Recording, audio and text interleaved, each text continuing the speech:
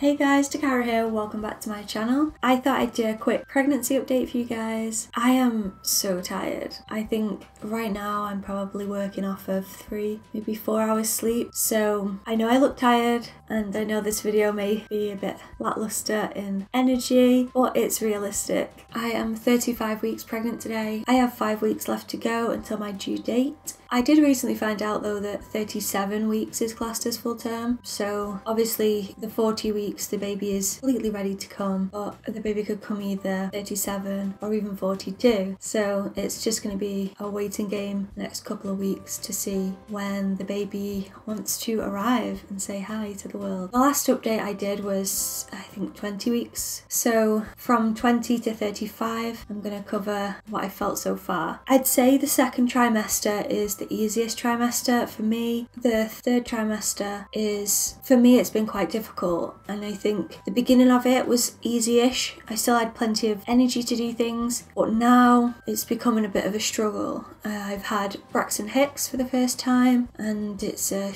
really strange sensation. Your entire stomach sort of tenses. The only way I can describe it is sort of, have you ever been running and you have a stitch in your chest? It was kind of that feeling, but all over my stomach. Every now and again I'll get a quite sharp pain in my left side, near sort of between my hip and my pelvis type of thing. They're not fun at all. My Braxton Hicks kind of lasted a while as well. I think I had constant on and off contraction-y type feelings for around an hour, and I was getting a bit nervous at one stage, and then I had like a nice warm bath. It just sort of subsided, so I was like, thank God, because it's definitely too early for baby to arrive yet. At least it's given me a heads up about what's to come, because that was quite painful, so I'm absolutely dreading going into labour. I know some of you guys have had babies and some of you are probably not even thinking about that, but for those that have had a baby, I'm wondering if you can sort of relate to the feeling of you hear all of these stories prior to birth and labour, and you sort of brace yourself for what's to come, but you know that there's no escaping it. You know that it's going to happen, and all you can think about is, how do all of these women put themselves through this agony?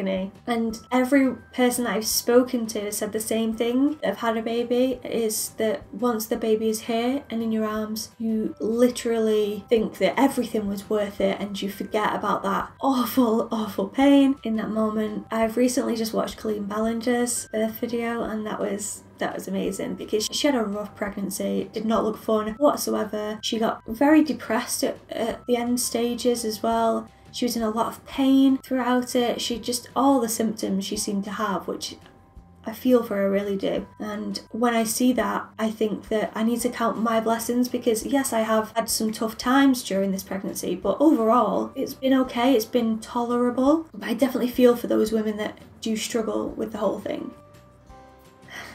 Loss of breath is a common symptom, and I've noticed when I'm recording, I can hear myself breathing, which is awful. It's a pet peeve of mine to begin with. I hate listening to heavy breathing, and when I know it's coming from me, there's no change there. It still irritates me. Like, I can hear myself do it and I'm like, please. But hopefully once the baby is moved down and ready to come out, it will ease off my lungs a little bit there and make it easier to breathe, which will be good. Another thing I've noticed is my lips are so dry, and it's been like this for a lot of my pregnancy really, is dry lips. And I think it's more so because when I'm breathing, I have this breathlessness. It is drying my lips out a lot as well. So if you see, you'll probably have seen me chew my lips a lot, which is not a good thing. And I'm hoping that will revert back to normal once the baby's out. Another thing is that I've just swelled so much, like my hands have swelled and my ankles and feet have swollen, and that's why I don't wear my rings anymore. I've had to put my wedding ring, etc. on my necklace now, because yeah, my fingers have turned into sausages now, so fun! Another fun thing of pregnancy, so good. And obviously my face has swollen a lot. I'm getting an L double chin. That's always fun. Getting really stiff, back pains, things like that. Headaches now and again, not all the time, thank God. Sensitivity on my teeth. I have a pregnancy pillow that I use most nights, pretty much every night. in the hopes to get comfortable. It doesn't work wonders, but it definitely eases a lot of pain. I'd definitely advise investing in a pregnancy pillow if you haven't already. I'm so sorry if I keep yawning. I know they say that your body sort of is preparing you for pregnancy, so you're not sleeping because you won't be sleeping when the baby is here. But I do think that when the baby is here, not sleeping is sort of expected, and at least you have a little tiny baby to stare at and be happy about. Whereas right now is just discomfort. There's no instant reward of staring at a cute little baby's face. It's just, you don't get any sleep and then that's it. And you still have to work. So yeah, fun. I'll be glad when I've taken some leave off work, and obviously I'll still continue with this, but just having it off work will be beneficial, I think. On this channel, obviously you only really see the top half of me, so you've not really seen what I look like prior to pregnancy either. But I wouldn't say I was a fitness fanatic or anything like that, but I was just quite fortunate that I would exercise and keep fit and active, but through just normal run-of-the-mill things rather than going to the gym every day and working hard type of thing. But I was quite slim, and this pregnancy has obviously put a strain on my body quite a lot, and I have put on just under 3 stone, I think, in this pregnancy, which has been quite difficult. I don't really hear many women talk about that side of things when they're pregnant. Seeing my body change and stretch and just not be my own, yeah, has been a bit of a struggle to watch. I know that I'm just excited for what's to come. But I do have that in the back of my head where I'm like, I've got my work cut out for me once the baby is here as well, to get back to how I was. Yeah, I don't know, it's just a bit scary thinking about that, but fingers crossed I can do it. I know it's easier for some than others as well, so yeah, I don't really know what to expect there. But give you a quick bump update now. As you can see, my bump's still quite high up, I think. It's not dropped too low just yet, but I've definitely shot out a lot more than I was in the first pregnancy video. 35 weeks today, and this is what my bump looks like. So I've been a little concerned about obviously getting stretch marks and things like that, and I thought I was going to be really lucky and have none, because it was only last week I started getting them on my hips, which is a bit disappointing, but what can you do? Touch wood, I don't have them on the front of my stomach just yet, but I guess there's time for that. My belly button as well and truly popped out and I thought I'd get the line down the stomach as well, the centre of the stomach, but I haven't actually got that. But I know that that's quite common in a lot of women, and I've heard that my belly button will revert back to normal once the baby's out, so I guess we'll see there as well. A little pop out belly button there. My sister always says that it reminds her of a Roadhog from Overwatch, so thanks that girl.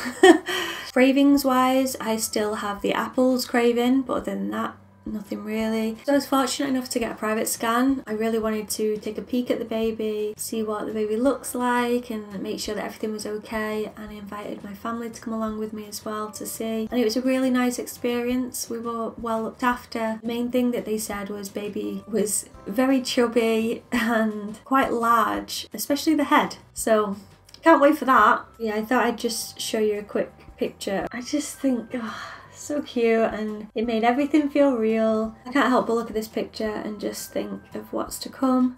It does look like the baby has my nose and my fella's lips, so yeah, I guess it might be a good mixture of the two of us. We shall wait and see. I have noticed that during my pregnancy I have given less shits about the way that I look. I've just become really quite lazy on my appearance. Putting makeup on is a chore, so I very rarely bother with a full face of makeup. And my hair, I can't be bothered to straighten it or curl it. I just wash it and then just leave it. And I guess that's just motherhood for you, even though I've not even had the baby yet. I feel like I'm prepping already. When I'm working on these videos and things and I'm editing them back, I'm thinking, wow, you look rough. But at the same time, I am that far gone and I just don't have any energy to change it. So I've had the odd troll comment on my appearance, and you know, I can look past them. The majority of you guys have been really sweet about it and just understanding the fact that I am 35 weeks pregnant and losing the will a little bit to make the effort. My family again is just, they really can't wait, and I know that I'm extremely fortunate to have the support that I have. I did do a NCT course as well, my local NCT course. I think there were 7 couples in total, including me, 4 of which have had their babies already. I'm the last one in the line. But yeah, everyone's doing well, and it just gives me that sort of boost to get ready, get excited, and prepare myself more than anything. I just cannot wait. I know I keep saying it, but I'm so excited.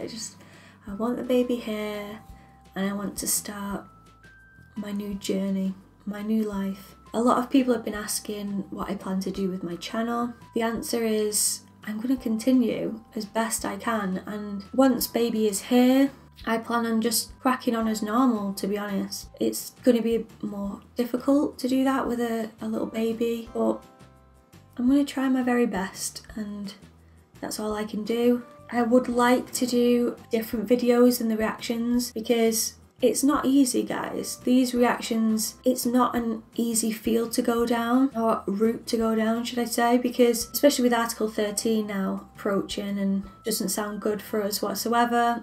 I've been hit with a lot more blocks now. WBTV are not happy with my channel, claiming pretty much every video still, and now they're blocking some. I got season 1's episodes got blocked last week. They were ages ago. I don't know what's triggering this company to just suddenly hit certain videos. I don't know what the process is or what their theory is for it. It just makes no sense to me whatsoever. There's not much that I can do other than what I'm doing on Patreon. Again, I just want to thank everyone that is on my Patreon account, because without you guys, this channel would not be what it is. I wouldn't have uploaded in months, well, other than The Walking Dead, because so far The Walking Dead has been okay, but Supernatural, which is where the majority of my views come from, would be non-existent without you guys on the Patreon account. So thank you so much for all your help on there. I hope the people that are watching the Supernatural solely on YouTube and not on Patreon are grateful for you guys as well, because like I said,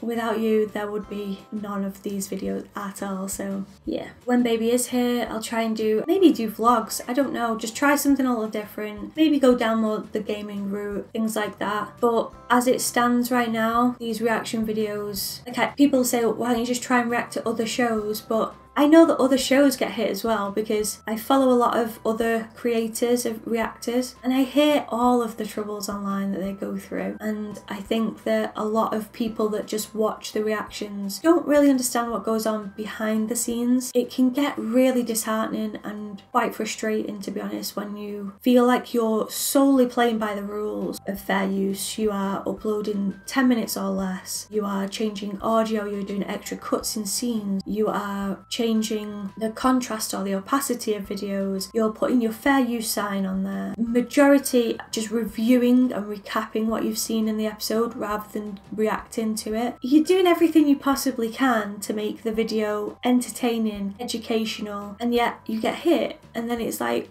I've just done all that work, and for what? A few people got to watch it, a lot of people don't. We'll see how this channel sort of grows. Hopefully it will grow and you guys will like it. Again, we'll just have to wait and see and sort of play it by ear. I'm going to do my very best to crack on with things. Hopefully these knocks will subside, because they're getting so tiresome now. I'm over it, I really am. I'm sorry, because I'm sure this video has not been the most fun to watch, but I hope that you enjoyed it, even a little bit. If you did, be sure to give it a cheeky thumbs up and subscribe, you know, if you want to, but again, there's no pressure here.